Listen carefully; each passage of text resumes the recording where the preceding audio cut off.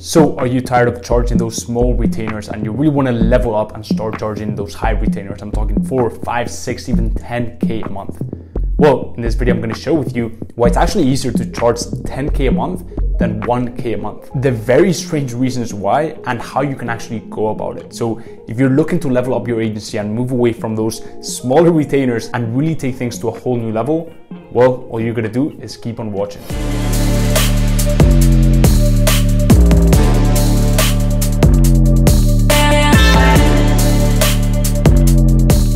Now, if you guys are not new to this channel, you obviously know that I'm a big fan of breakdowns, and I've divided this video into 3. In the first part, I'm going to be talking about the 1K clients, the $1,000 clients, what they look like and what you can expect. I'm sure a lot of you can really resonate with this, and I definitely can because I've literally signed $1,000 clients. Throwback to me pitching the first client that I ever signed for my agency, which is $2,250 per month. Yeah, it's not gonna happen. Sorry. It's like we've just been so burnt that I need someone at this point.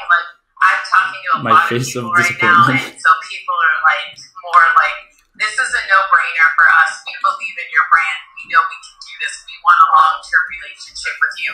We're gonna do the first 2 months to show you where we're at a really big speed, because they're everybody in the industry is saying the same thing. They've all been burnt. Everybody's scared. Now, this client went on to sign for a 50% off for a $1,000 fee for 3 months, and then we bumped up the price to 2K a month. But regardless, they started off with 1K per month. I can definitely speak about that. And I also have clients paying me above 4K. And I actually have 2 clients paying me above $5,000. One paying me $1,125 and the other one paying me $5,500. And obviously just these 2 clients alone, not counting all the clients that we have within Mogul C, which is my agency, already surpassed that 10K mark. So I can definitely speak about both sides of the spectrum, and that's really going to be the first part. The second part is going to be about those 10K clients. And by these clients, I'm talking about the clients that are at least paying you $4,000 a month. Why did I say 10K a month?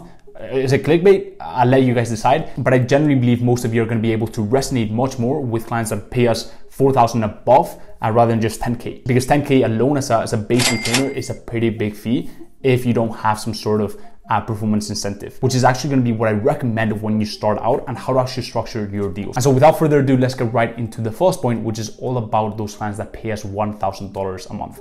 What do they usually have in common? And the first thing that they have in common is that usually they have one single channel of acquisition, of customer acquisition. And I'm sure you know these clients that are really, really tied to the Facebook ads or whatever service you've come in to deliver. And there's really nothing wrong with that. You are expected to deliver, right? To deliver results. But the problem with this is that they're really tied to your service, right?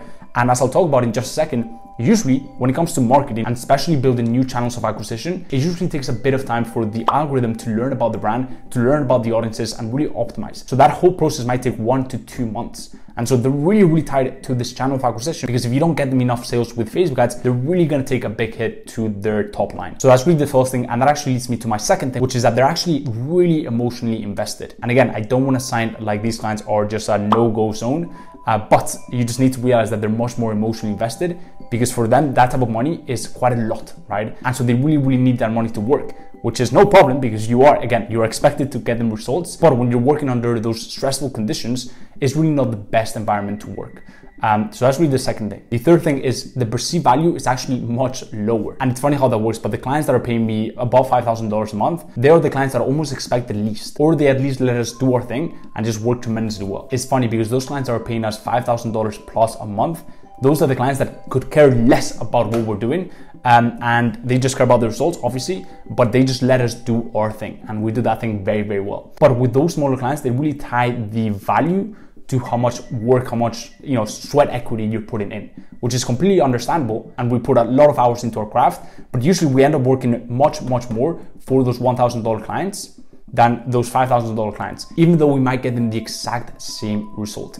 Which actually leads me to my next point, which is when you're doing paid ads, especially paid ads, for different services, I'm sure it's completely different, but especially if you're doing paid ads and you're putting an investment into an algorithm like a Facebook ads algorithm, it's actually harder to get results with smaller budgets And usually if you're charging as a retainer fee $1,000 a month, then your ad spend is probably going to be 2, 3, 4K a month. And it's actually much harder to get results with Facebook ads with those sort of ad spends. It's very doable, right? Obviously, if they have a really good offer and we do our thing, it's very, very doable, but it's actually much harder to get results with that type of ad spend than it is with, 30, 50, 100K a month into the ads, simply because it takes much more time for the algorithm to learn and to optimize, because we're not testing as many things and we can't scale as fast. So that's really the fourth thing. And the final thing is, I don't want this to sound wrong, but there's just less incentive on our side when it's a smaller client. And I'm not really talking about the money, because at the end of the day, I like to take care of my team members and they get paid pretty much the same regardless of how big the client is, or if it's a small company, kind of like a startup where we have a performance incentive in place. So I like to take care of my team members, and so regardless of the size, they almost get paid the same, but there's just a bit of a less incentive, because at the end of the day, we're not playing with huge numbers, and at Mogul, we just love playing big, right? Now, I'm not saying we don't pick up smaller clients here and there, especially if we truly believe in their mission, believe in their product,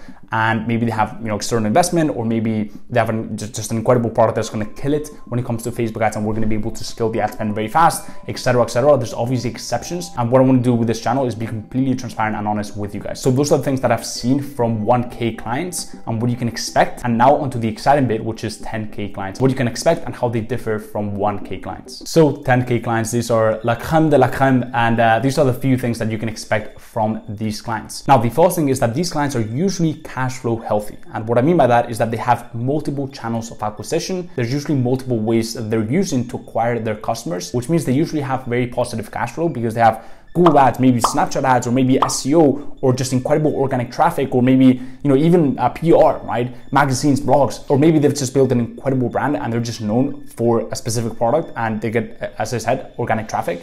And so all this stuff is taking care of them, but maybe they haven't tried your service, which is Facebook ads, right? And they really want to turbocharge their results, but they have this thing taking care of them, maybe at 3, 4, 5, 6x return on investment. So they're not as tied to the results from the Facebook ads. Yes, obviously as any same business owner, they want to get a return on their investment and they want to get it profitable and they want to make a lot of money. But the first thing is they're not as emotionally tied and they can make more rational decisions instead of emotional decisions. And that's massive, because especially at the start of my agency journey, when I had those smaller clients, usually would make short-term decisions that weren't great for the long term, just to optimize the cash flow and the profit for the short term. And that's not a way to build a business. I completely understand it, because they're in the position where they have to do that. But with 10K clients, you can actually think more long term. And as a marketer, as an advertiser, that is just blissful. So that's really the first thing that you want to keep in mind. The second thing is our perceived value is actually much higher. And it's funny how this works. I already spoke about this on the first point, but when you're charging a big amount for your service, it is perceived as a lot more valuable than if you're just charging 1K. You could be doing the exact same thing, but it's just going to be perceived as much more value. Now, pricing should not be one of those things that you just randomly come up with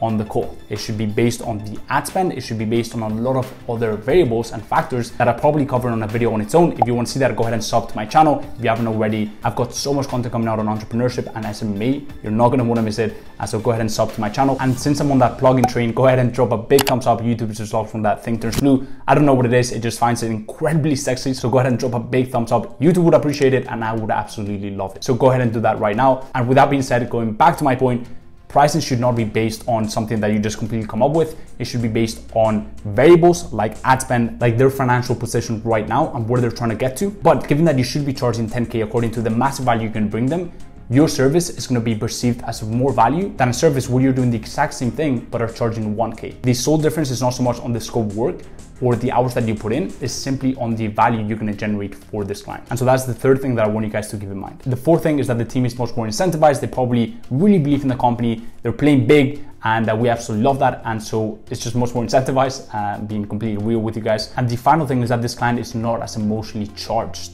which is massive, because as I told you guys, now we can make rational decisions, not emotionally charged decisions, and we can actually think long term because they have all these other channels of acquisition taking care of them, and we can actually do our thing. And they also understand, because usually it's a much more seasoned entrepreneur or just a much more seasoned business, they also understand that marketing usually takes a bit of time, especially a new channel of acquisition. And so they understand that maybe getting Facebook ads to be completely optimized, right, and working might take 1, 2, maybe possibly 3 months to get it to the point where we want to get to. But once we get there, then it scales very fast. So those are really the 5 points that I want you to keep in mind with 10K clients. And those are the differences and reasons why I think 10K clients are actually easier to sign and easier to manage and actually easier to keep on for a longer time than 1K clients, and overall much more blissful. Now, a few final points that I want to cover. I'm sure what you're thinking, well, a 10K client is usually much harder to actually sign on a call because it's just a bigger company, and that's actually usually not the case, and I want you guys to get rid of that limiting belief. Yes, I will say that a 10K client expects a bit more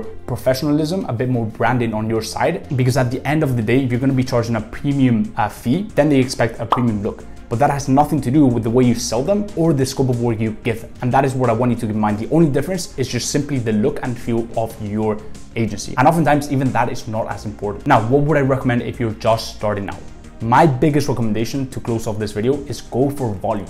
Do not get so stuck up on the actual retainers. Yes, it might seem like a contradiction to this whole video, but trust me when I say this, because I've been through the process.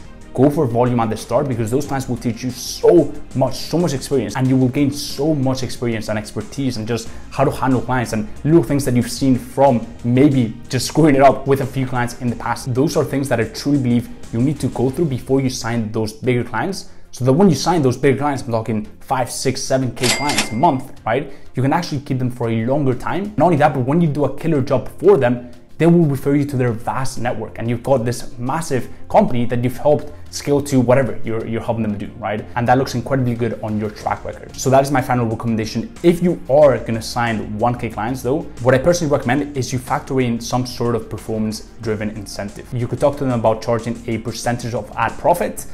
So whatever you actually generate them in profit, you can actually charge a percentage of that. And that will actually help your team and yourself be much more incentivized. Not only that, but financially be rewarded for your hard work. So that's the final thing that I will say. If you enjoyed this video, go ahead and drop a big thumbs up.